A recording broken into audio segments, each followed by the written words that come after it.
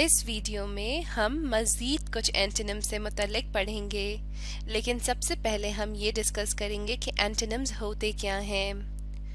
Words antonyms. Words antonyms.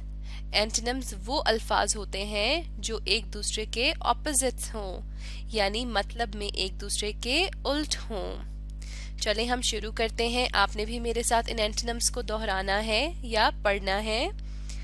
Number 1, offensive. Offensive.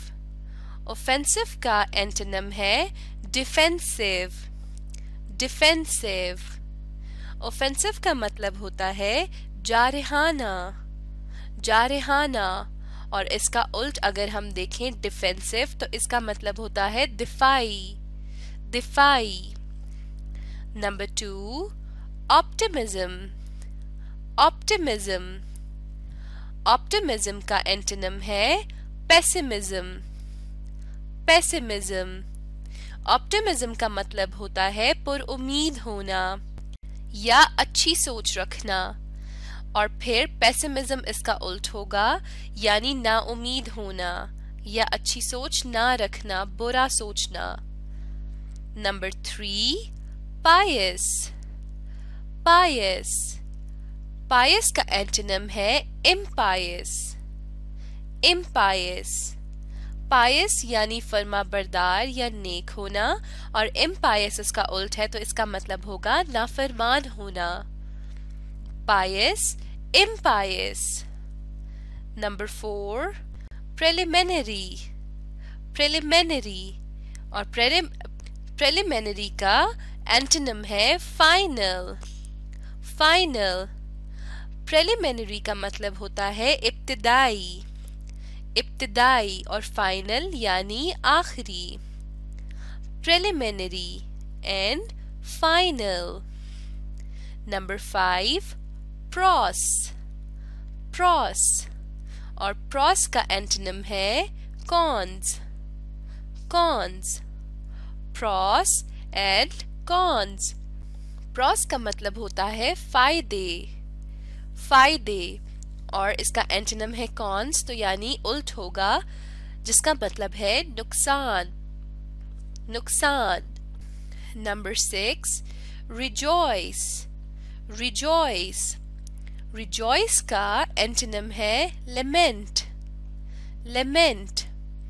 Rejoice का मतलब होता है खुश होना या किसी भी चीज की खुशी होना, और रिजॉइस का ऑपोजिट है लेमेंट, तो इसका मतलब भी क्या होगा, उसका उल्ट, यानी दुखी होना या तकलीफ में होना या दुख में होना, सैड होना।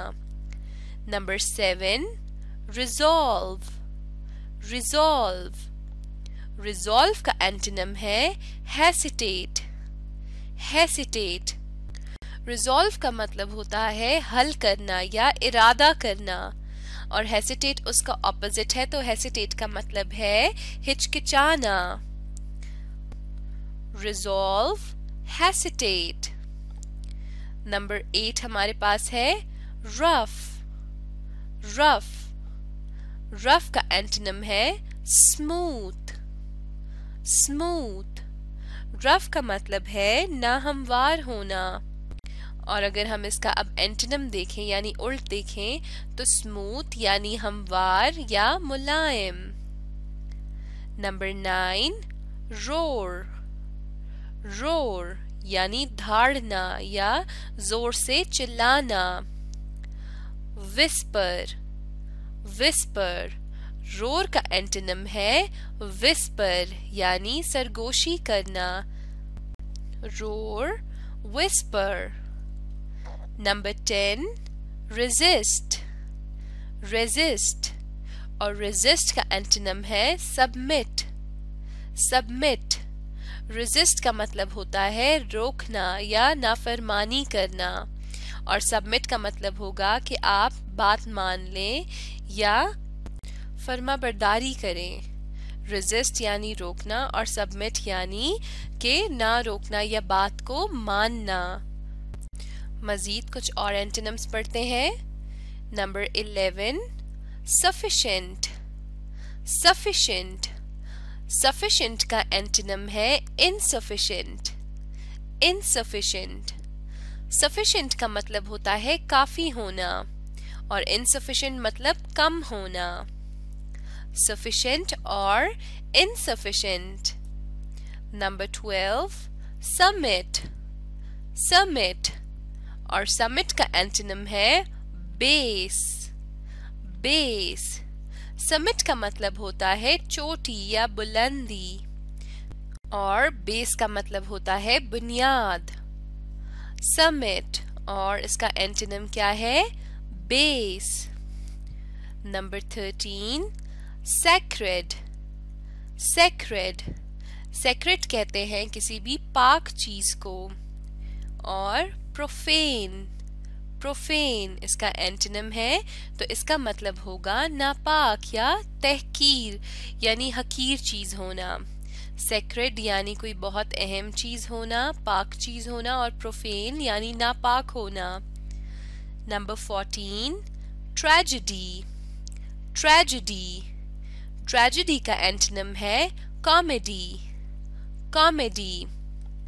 Tragedy यानी अलमनाक और कॉमेडी यानी मजाहिया. Tragedy और comedy. Number 15. Thrive. Thrive और thrive का एंटोनिम है decline. Decline. Thrive का मतलब होता है तरक्की करना या फरोग पाना और decline इसका ऑपोजिट है या एंटोनिम है तो decline का मतलब होगा ज़वाल पजीर होना. Number 16. Temporal. Temporal. Temporal का एंटोनिम है spiritual. Spiritual. Temporal यानी दुनियावी और spiritual यानी रूहानी.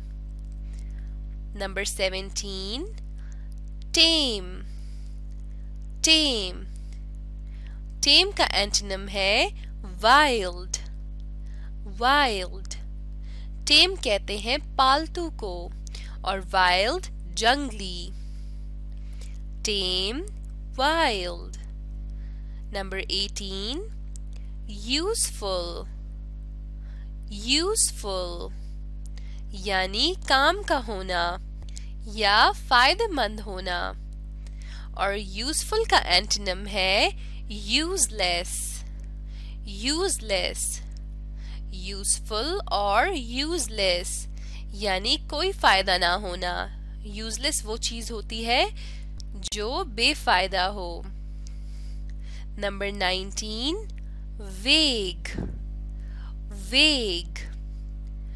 Vague का एंटोनिम है definite. Definite.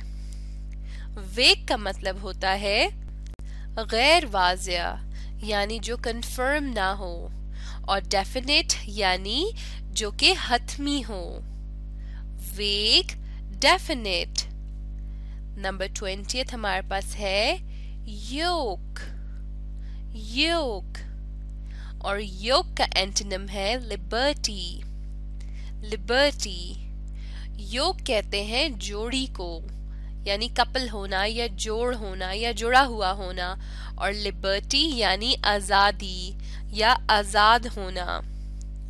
Yoke, liberty. Yoke का एंटोनिम क्या है? Liberty. बिल्कुल ठीक. तो ये थे कुछ एंटोनिम्स.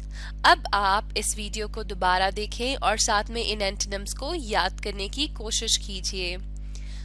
ये एंटोनिम्स आपके इम्तिहानात में आपके बहुत काम आएंगे.